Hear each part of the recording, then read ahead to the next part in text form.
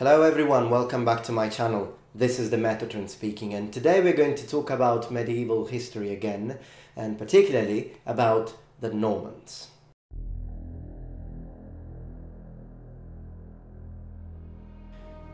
Now, first things first.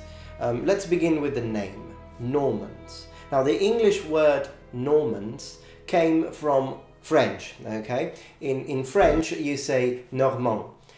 Now, what's interesting about this word is the meaning and then where it comes from. So the meaning is, as it suggests, men from the north. Now, this could be a deceiving information because where is Normandy? In the north of France. But that doesn't mean that Normans were men from the north of France. Initially, the meaning was men from the north of Europe, because that's where the Normans originated, from Scandinavia. But we will get to that point when we will start talking about history of the Normans itself. But for now, let's just understand the name. So yes, Norman, men from the north, North men. It makes sense from an English point of view. But what's interesting, if you think about it, is that it actually comes from French, and in French, a man is homme. So, and north is nord. So why didn't they call them, nord-homme, for example, or nord-homme, something like that? Why man, if that's not a French word? How can it originate in French? Well, that's why I don't like it when they say that it comes from the old French word. Well, the thing is more complex than that. Now, it's true that in French, now you say Normand with a little D at the end. In Old French, you would spell it with a T at the end, but the sound is still the same. Well, you know how French is a beautiful language, but you know, the letters at the end sometimes they give me this impression that they are just a decoration. Like, you know, let's put a T there. No, let's just put an X. It looks better. All right, then fine with me. Obviously, I'm joking, but yeah, the sound will remain the same. The thing is that the word, the French as a language, the way we perceive it now, is a Latin language. Why? Because obviously it was created by the merging of the already existing languages in the Roman province of Gallia and the Latin language. And that created the Romance language we now consider and call French. But before that, in the kingdom of the Franks, you spoke Frankish. Okay. Now, Frankish, obviously, it was not a Latin language. It was a Germanic language. And as a matter of fact, a man in German, even today, is Mann, okay, with two N. So, going back to the word Norman, so now that makes us understand that the word was originated by using old Frankish words put together, and then it remained within, it stayed there within the French language, and then it was lent to English, okay? So the men from the north, men from Scandinavia, that's the meaning of Normand.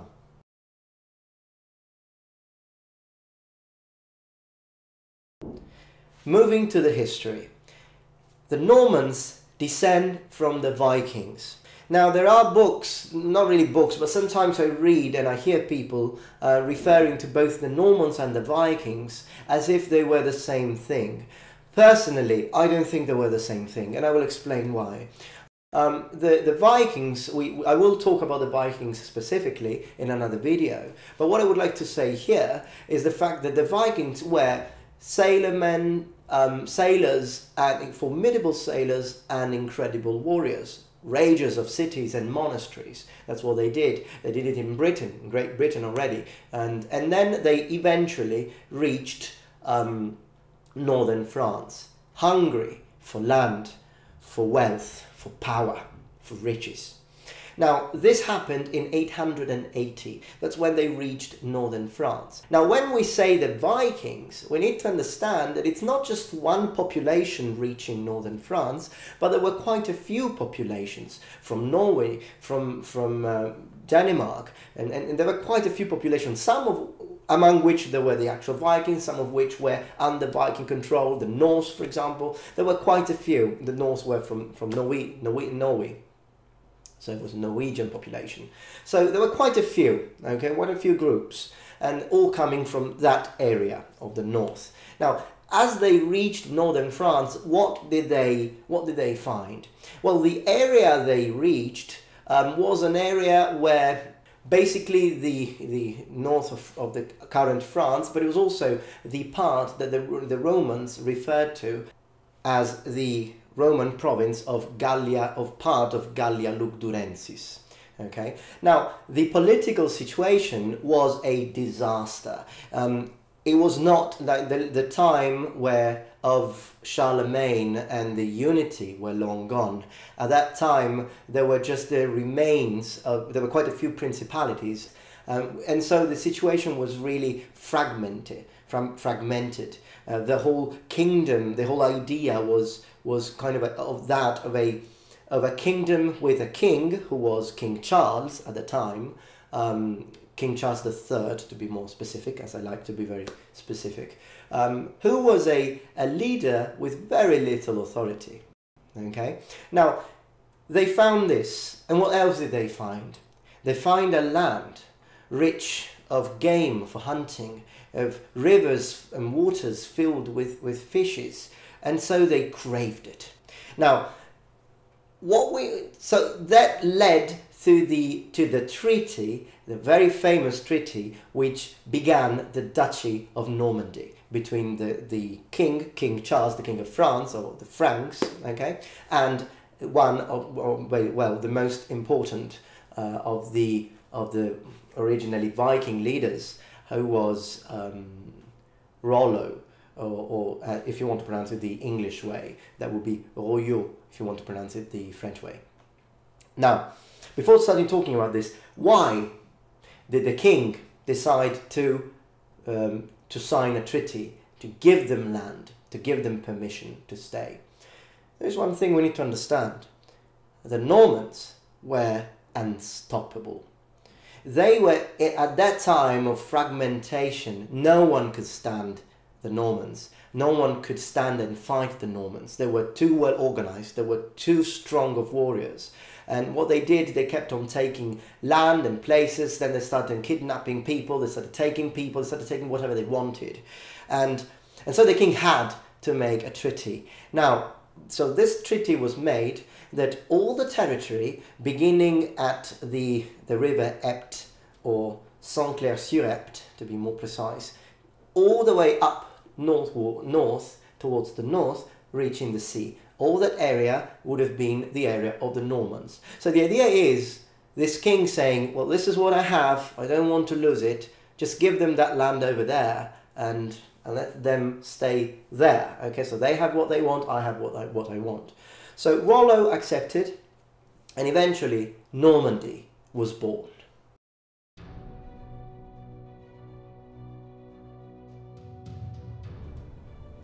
Now, an interesting episode that we need to consider, and an interesting fact that we need to consider, is how and who this Rollo was. Rollo is described as being a giant, a terrible fighter, so big that he could never and could not ride a horse. There was no war horse that could stand him, so he was also called sometimes Rollo the Walker, because he wouldn't ride, couldn't horseback. And he was a man of very typical Nordic personality and strength. In fact, there was he even refused to kneel down and kiss the king's feet during the treaty, which was the custom at the time. And he ordered one of his servants to do so. And as the servant approached the King Charles' feet, he lifted the foot and then rolled him over.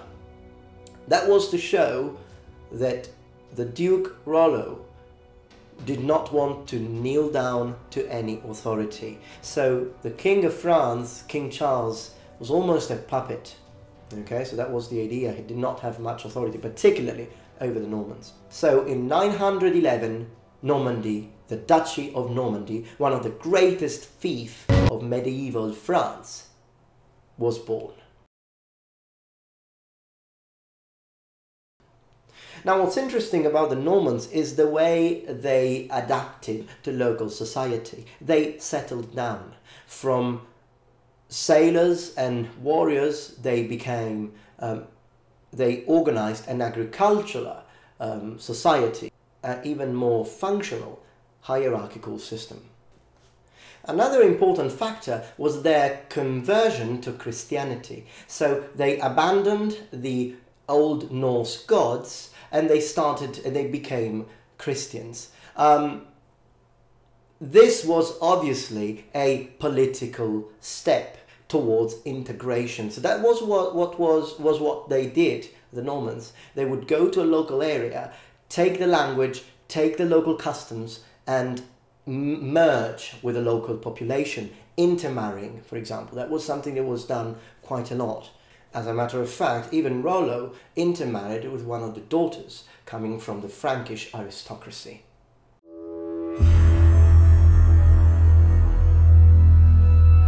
The legend says that in 1027, a young lady by the name of Eleva had a dream. In that dream, she saw a branch sprouting from her belly, towering all of Normandy and England. She was to have a child, William the Bastard, who will reach historical immortality with the name of William the Conqueror, Duke of Normandy and future King of England. The legend is interesting. It was obviously written 100 years later, that event. But what helps us understand is that this son of Eleva and the younger brother of the Duke of Normandy was to become a national hero. For what? All of this will lead to the most famous date in English history, 1066, the Battle of Hastings. Now, I will talk specifically about the Battle of Hastings in details in another video, but what today we want to understand is how the Normans invading England, this invasion of the Normans going to England, will change and shape dramatically not only European history, but the world's history. Now, in 1066, William the Conqueror, Duke William II, who was also called William the Conqueror, decided that he was the rightful heir to the throne of England. In England, instead, after the death of the king, Harold II decided to crown himself the lawful successor. Now, both the noblemen said that they had received letters from the king and that they were the chosen ones. Now, which was true, we don't really know. But what really matters is that as the Normans arrived in England, they had this huge battle against the local Saxon forces led by King Harold II. And obviously that battle was won by the Normans, who then replaced the local Saxon aristocracy with Norman and therefore French aristocracy, northern, because now the Normans had become a different ethnic group, a completely different culture. They were not Scandinavians anymore, they were local French, basically, who were different from the French from certain point of views, but still, you know, they drank wine, they spoke French, so there wasn't much difference anyways, they had mingled. First of all, why were they so unstoppable? Well, one of the main things about the Normans was their mounted cavalry, their mounted forces. The Normans would use mail armor, the Norman helmet, this one here, as you can see behind me. Obviously, that's why it's called Norman helmet. I also have a video about this, specifically the Norman helmet. If you haven't checked it out, please do so.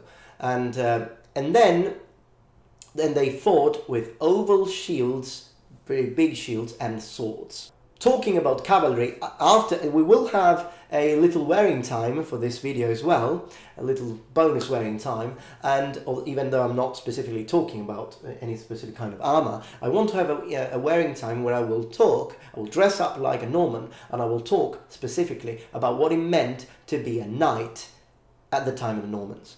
But let's move forward for now, so look forward for that. The language that we refer to today as English is the merging of two languages. The Saxon original language of the area of Britannia and the Norman French, right? Now we can see this so that's why even if English is not a Latin language, it's a Germanic language, because there are a lot of words like good morning that sounds like German, guten Morgen, and for example man means, as I said, man in German, or water becomes Wasser. So there are quite a few words that sound the same. Okay, so you can definitely spot that it's a Germanic language. However, over 60 to 70% of the vocabulary comes from Latin roots. And that's for two reasons. One was because Britannia for over 300 years was under Roman control, so that already kind of put in some words and terms, but then it was the Normans who really gave it all its Latin inherited. But what happened is really interesting, because it's different from how, for example, Spanish, French and Italian and Portuguese and Romanian are actually Latin languages. In England it's interesting, in English it's interesting, because you often have two separate, distinct words meaning the same thing. I'll give you some examples now. For example, for words that have to do with everyday things, water, eat, drink, you can easily see that they come from German, so the original Anglo-Saxon words. Because in German you say trinken to say drink, you say essen to say eat, and you can understand eat, ate, eaten. Now eaten kind of sounds like essen, okay?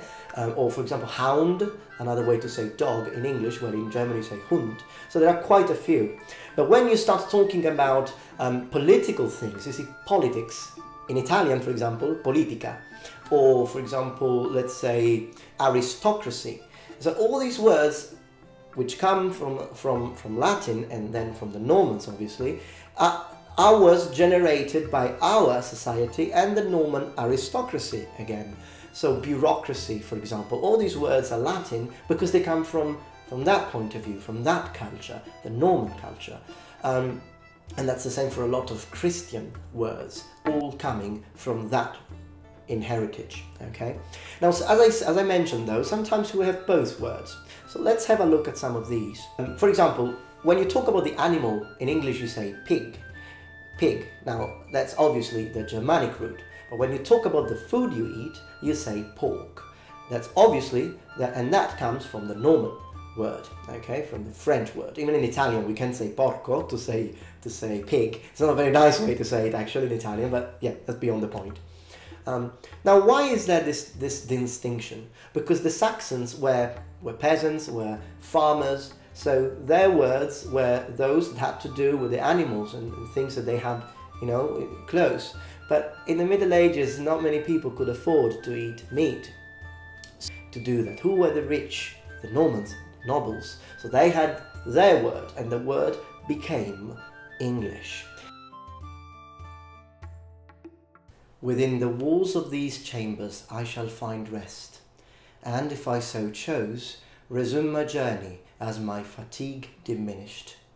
Within the walls of these rooms I shall find respite, and if I so chose, resume my journey as my weariness abated.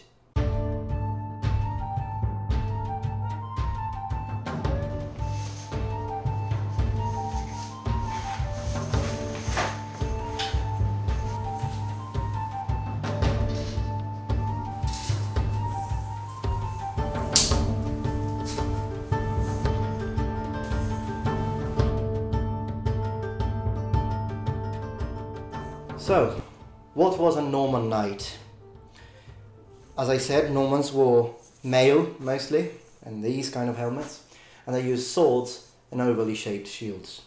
Now, in Norman, the concept of knight and knighthood was very different in early Middle Ages. The idea of the romantic knight, the knight with lance, the knight with honor codes, saving princes and all these things, this is a very medieval thing, perhaps high medieval thing, but not early medieval thing.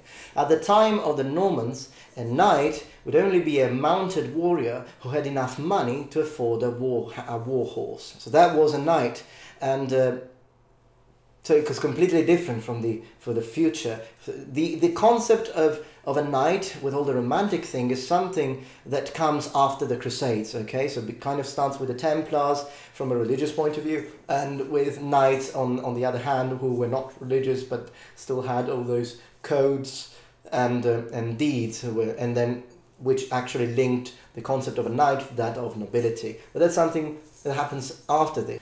So the Norman warriors were so strong, particularly the knights, that they were also hired as, for example, in the Byzantine Empire. Thank you very much for watching, as always, and please share this video. If you liked it, please thumb up. If you like this video, please thumb up and subscribe to my channel. Also, share this video on Facebook, Twitter, Tumblr, whatever you want. And remember that Metatron has spread his wings. Goodbye.